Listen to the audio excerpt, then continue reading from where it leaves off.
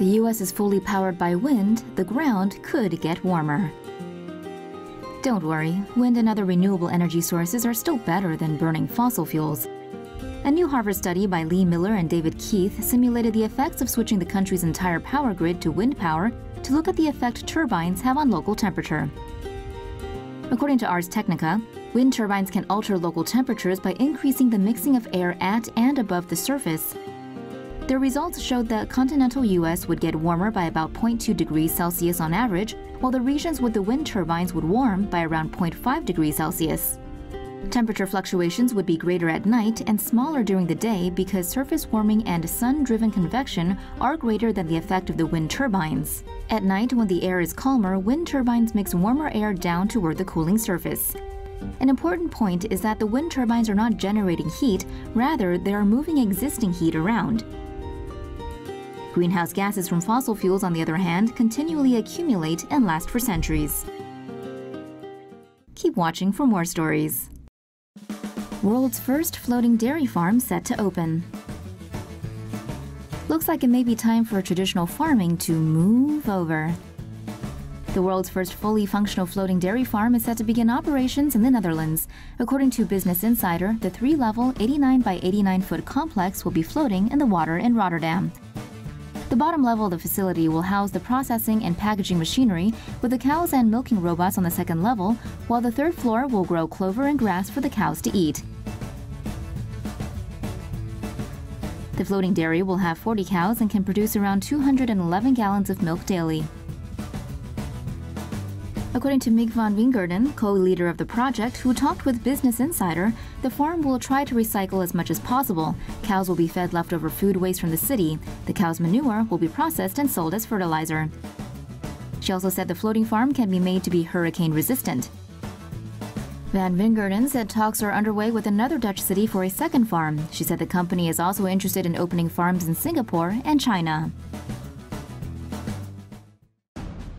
There's methane gas leaking from an Alaskan lake. Can you feel it getting hotter? If not, you will. Researchers have discovered a lake in Alaska that is bubbling due to methane emissions. In a feature for the Washington Post, according to Katie Walter Anthony, an associate professor at the University of Alaska Fairbanks, the bubbles in Lake Essia are being caused by methane gas release. Due to increasing temperatures from global warming, ground that used to be permafrost in the Arctic is now thawing and releasing trapped greenhouse gases into the air, thereby accelerating climate change. The gases are geological in origin. The researchers say there are fossil fuels buried close to the bottom of the lake and, in combination with the melting of the permafrost, represent a source of greenhouse gases.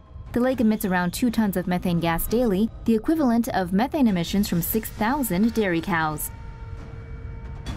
Scientists will need to do further research to see if this phenomenon is occurring in other Arctic lakes. Is it really the final straw for plastic? Take that straw out of your mouth. Cities are increasingly cracking down on single-use plastic straws.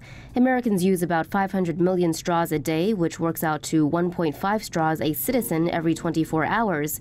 In the UK, 8.5 billion plastic straws are used each year.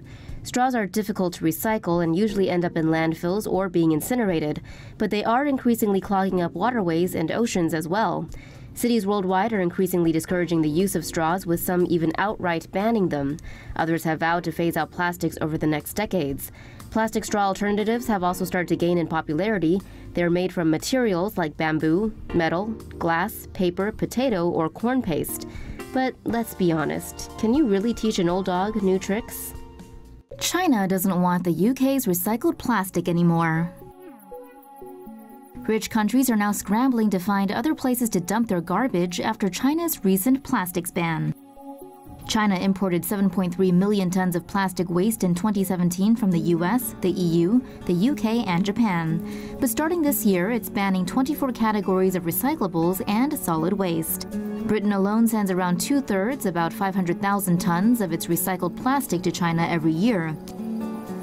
UK recycling firms are now looking to Malaysia and Vietnam. However, both those countries have capacity issues.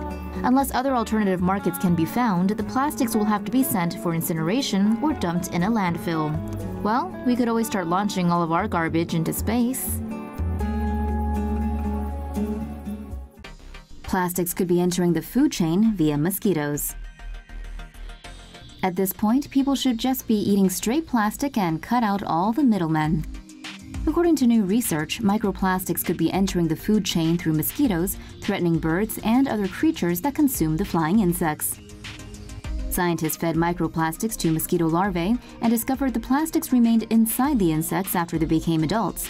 The study was published in the journal Biology Letters on Wednesday.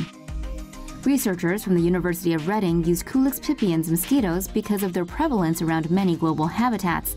The team found the larvae consumed fluorescent microplastic particles that were 0.002 centimeters in size. According to The Guardian, as the larvae matured into the pupa stage and then into adult mosquitoes, many of the particles were transferred as well. This means that creatures that eat the mosquitoes, such as birds, bats, and spiders, are also ingesting the plastics. The lead author of the study, Amanda Callahan, a biological scientist at Reading, told the AFP although the research was carried out in a lab, it was highly possible this process was also occurring in the wild. Well, that's a relief.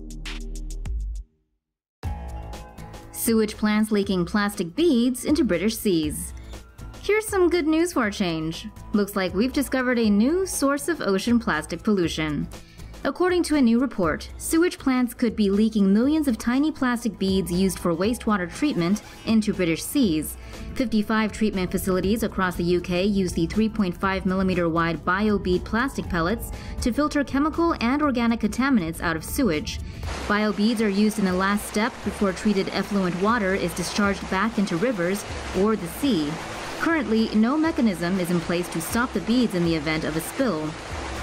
Plastic microbeads kill marine life by blocking the digestive tract, but also as a result of exposure to chemical pollutants like DDT and PCBs that attach to the plastic beads in seawater.